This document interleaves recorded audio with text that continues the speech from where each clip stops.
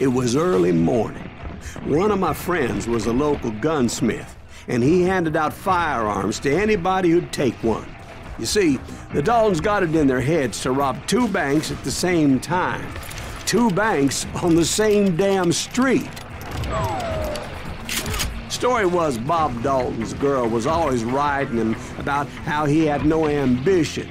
"Oh, you're nobody next to Jesse James," she'd say. Finally, the bastard took his brothers to Coffeyville just to shut her up.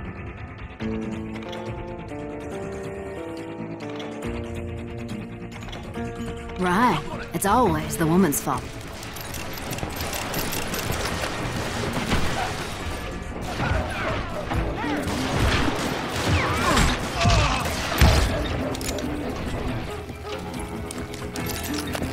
You ain't stopping me!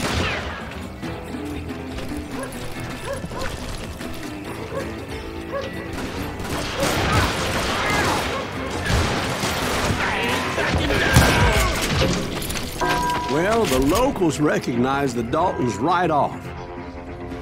Before they could get away, half the town took up arms to defend their property. Their first mistake was pulling a job in their own damn hometown.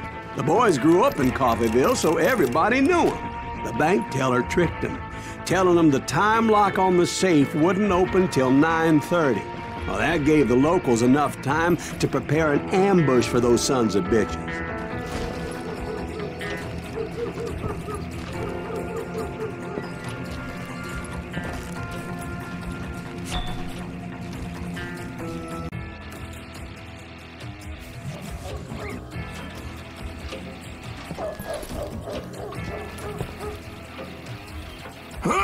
Hey, you got a hero. Put holes in him!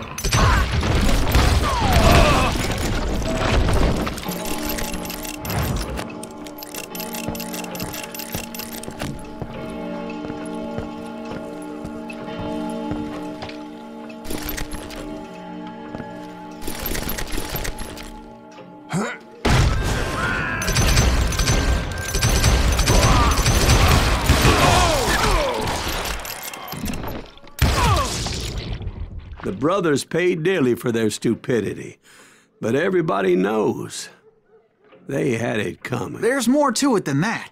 I read all about that day, so I know for a fact that it went down very differently. First of all, it was high noon. A posse of U.S. deputy marshals were on the rooftop across the street. Get ready, boys. They're gonna make a move. The lawmen had been tracking the Daltons for months, and now they finally had them dead to rights. Those boys had a reputation as stone-cold killers, so the marshals took every precaution, knowing they wouldn't go easy. Among them was a bounty hunter feared by many a lawbreaker. This man had no intention of letting the Daltons slip away. They met an adversary that day who had no fear and offered them no quarter. The marshals tried to get the Daltons to surrender. They'll give up eventually. We just gotta wait the son of bitches out. This bounty hunter knew that the brothers were far too proud to ever lay down their guns.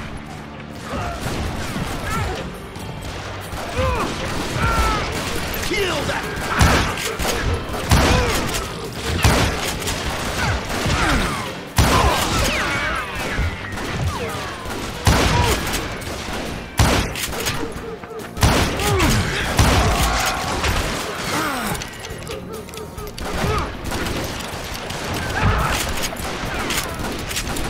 He went in there alone to confront those criminals. One of the marshals shouted, "Where are you going? Are you crazy?" Hey, where do you think you're going, dumbass? That rifle's mine. But he paid him no mind. He saw a way to get around to the back of the bank.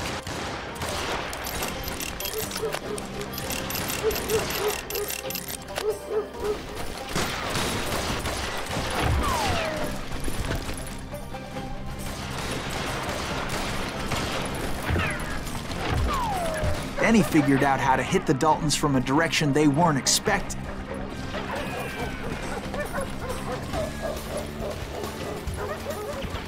From above.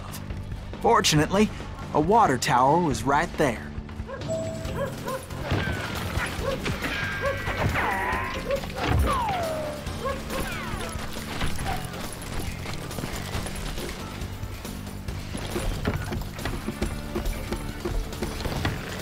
moment later, he was climbing up a steep ladder, laughing at danger as he did.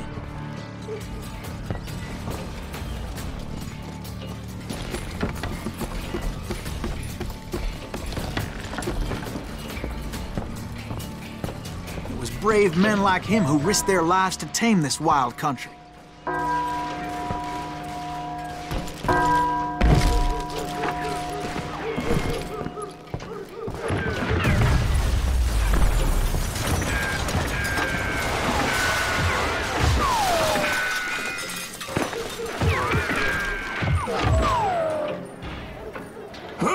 We've got company.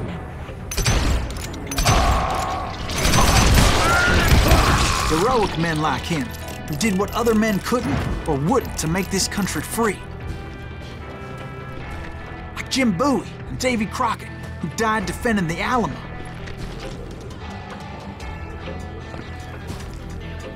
Is that Silas Greaves? Son of a bitch!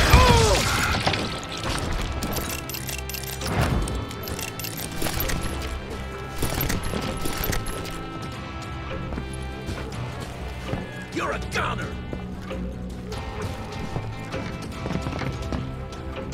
Come out, you yellow bastard! I ain't backing down!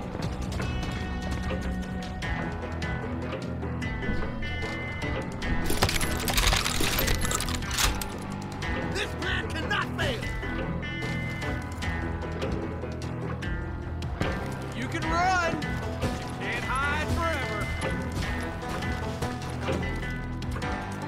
I'm gonna kill you dead!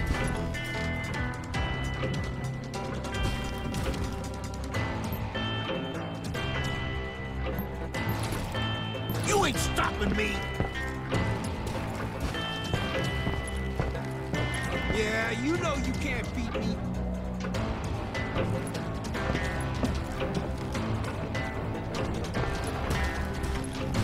You're a goner!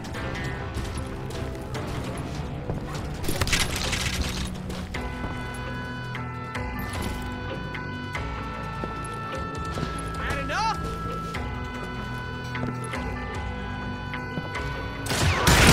Get down!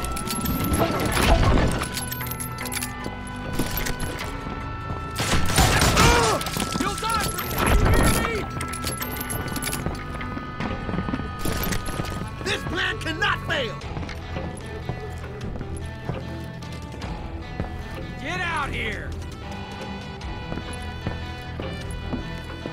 I'm gonna kill you dead!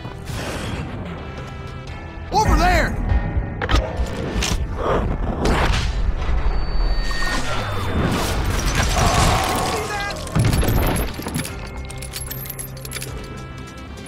You ain't stopping me! Huh? That's Silas Greaves! What the hell? Slam! He came away victorious, taking down those thieving Daltons.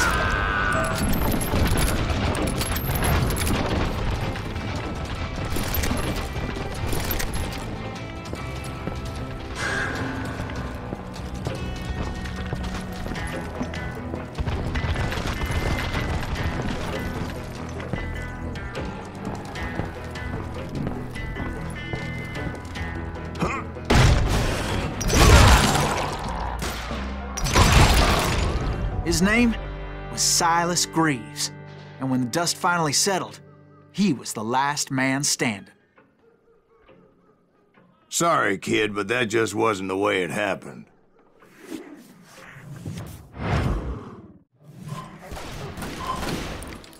It was early evening, not high noon.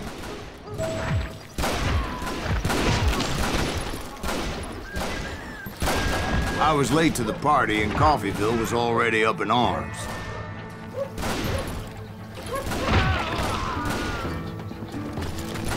Daltons blew up a safe, and we're all set to hightail it out of there.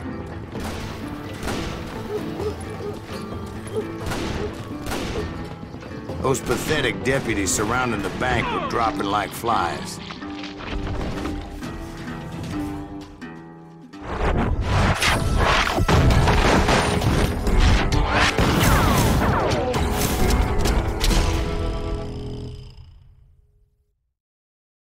I had been tracking those jokers for months, waiting for them to do something reckless. For the kill. Finally, they did. Those stupid bastards decided to rob 2 banks at the same time in the same town where everybody knew them. But they still had friends in Coffeyville.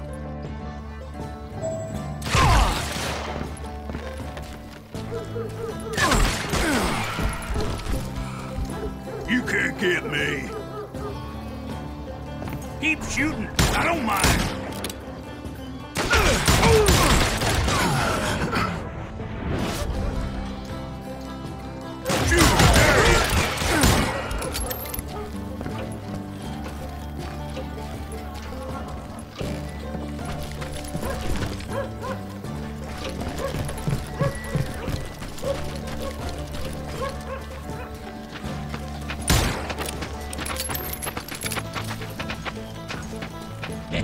We got an ear. Put some holes in them. And those friends came after me like a pack of wild dogs, tooth and nail. They were coming at me from all directions.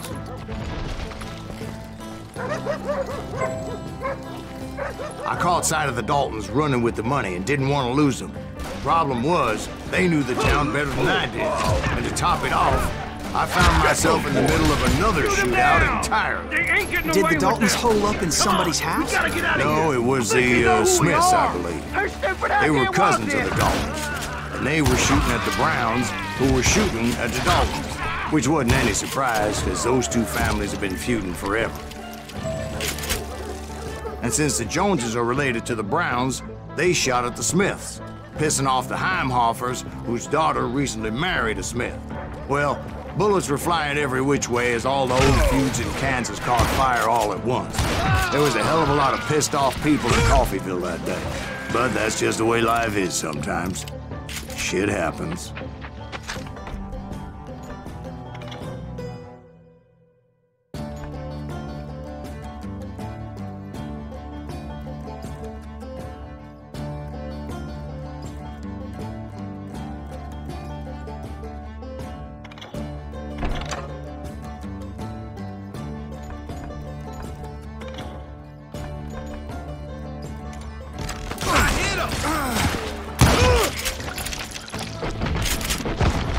Kill that cocksucker!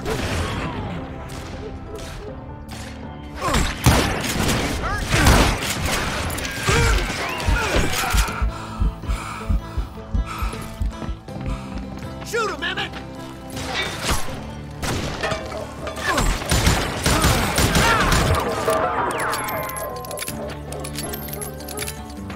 Get him, boy! Had enough?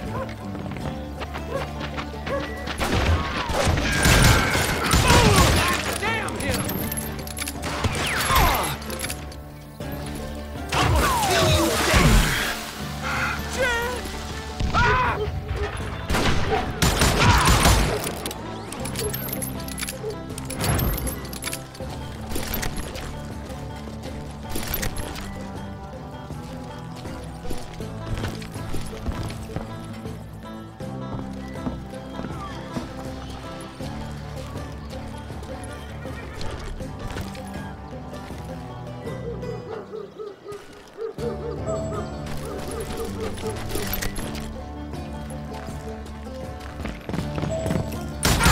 God damn him to hell!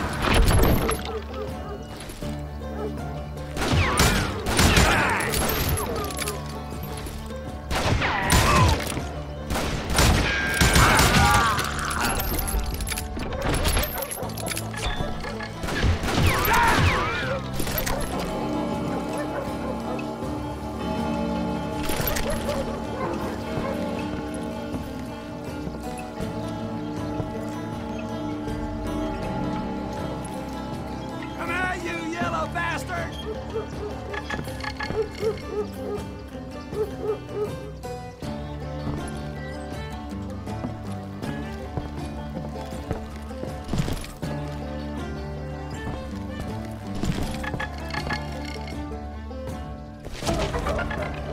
Come over!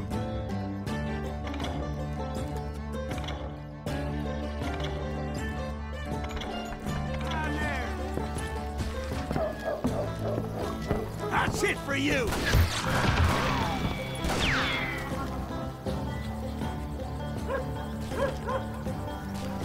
You can't hide forever!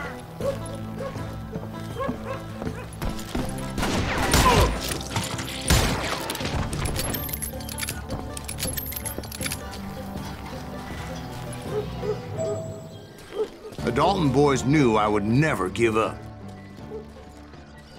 Those Daltons weren't the sharpest knives in the drawer, but they always stood together. They set a trap to slow me down and allow at least 2 of them to escape. The third brother stayed behind to plant me, just in case that trap of theirs didn't work.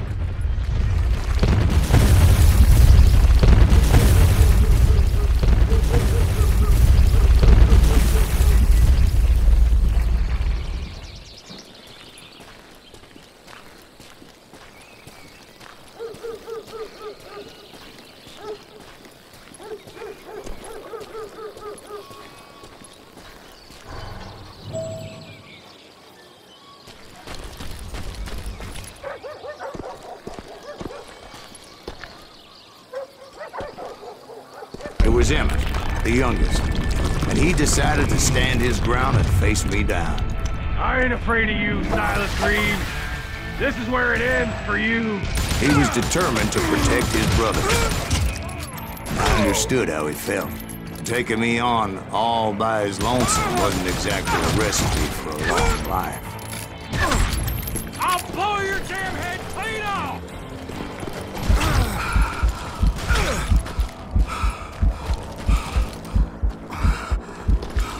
You are dead, law dog!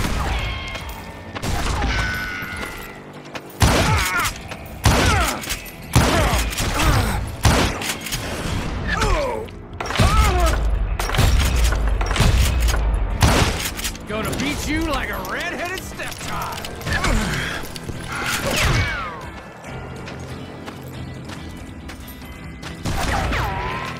You messed with the wrong damn Dalton.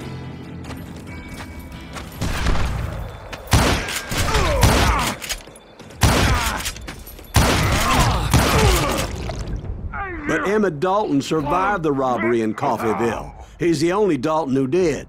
They say he was shot 23 times. Well, Dwight, who do you think put all those damn holes in him?